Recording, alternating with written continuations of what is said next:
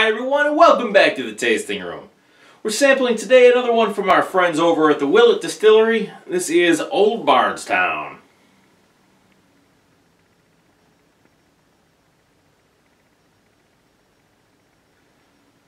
So the name Bardstown actually comes from the name of a small town in Kentucky. Happens to be where the Willet Distillery is located.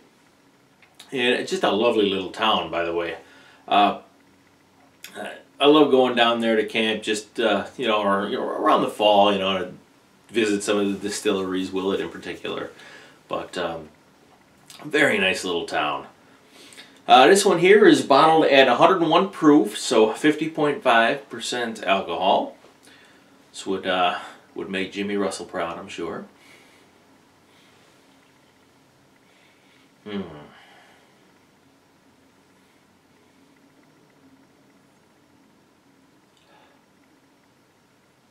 Kind of a light nose here. Some definite vanilla.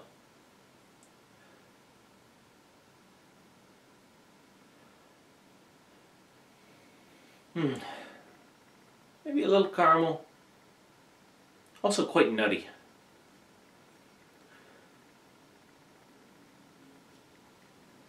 Now, as this one's allowed to open up in the glass a little bit, kind of getting a light note of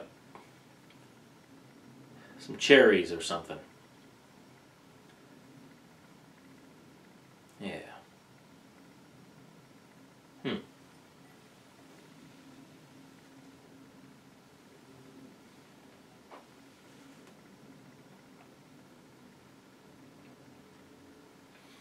Okay, on the palate here, good easy drinking bourbon, not a ton of character,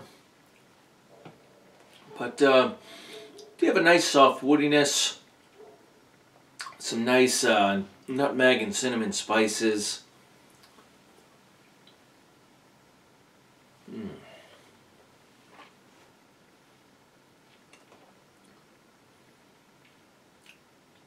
Again, a bit of vanilla in here.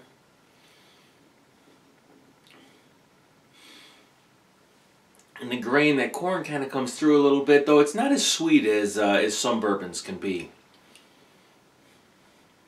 Finish is medium length. Those spices do linger for a while. You get a little bit of that heat from the higher proof on this one, but not too much.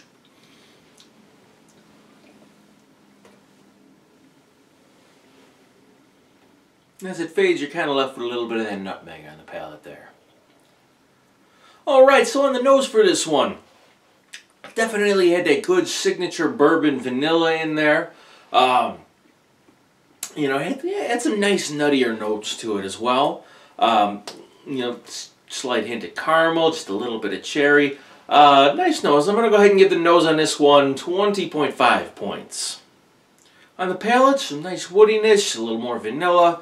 I was expecting a little bit more from this one on the palate, but but still not, nothing to scoff at here for a, $24 or $27 bourbon. But all things being equal, I would say I'm gonna go ahead and give the taste on this one 19 points. Finish was medium length. Those spices hung on for a little while. That nutmeg, that vanilla in there, left you with a nice flavor on the palate there. I'm gonna go ahead and give the finish 19.5 points. And the overall balance I'm going to put at 21. I thought the flavors in this were fairly well balanced. Again, I was just looking for a little bit more depth of flavor. This one, I don't know how long this one has been aged. There's no age statement on this. I think it used to be a 10-year-old bottling, but I don't know. Obviously, it's not guaranteed anymore. It does have a nice, rich, full flavor or color. Pardon me. So I can assume either a deep char on the barrel or a fair amount of years in that barrel. Since for a bourbon they're not allowed to add any of that coloring. That all comes from the wood. So again, I guess I was just hoping for a little bit more depth of flavor, a little more character, but still very, very good. I would consider this to be a a good starter bourbon for someone just getting into bourbons. But anyway, that's going to leave us with an overall score of 80 points for this Old Bardstown. Well, thanks everyone for tuning in. I hope you enjoyed this video. If you did, go ahead and give it a thumbs up or leave a comment in the comment section down below. And then, of course, don't forget to subscribe to my channel if you're not already a member. And then after you do, hit that little bell next to the subscribe button. Make sure you get notifications of new videos that come out. I do have one come out every weekend, and I'd hate for you to miss one. So go ahead and do that for me, and I will see you again next week, right here on The Tasting Room.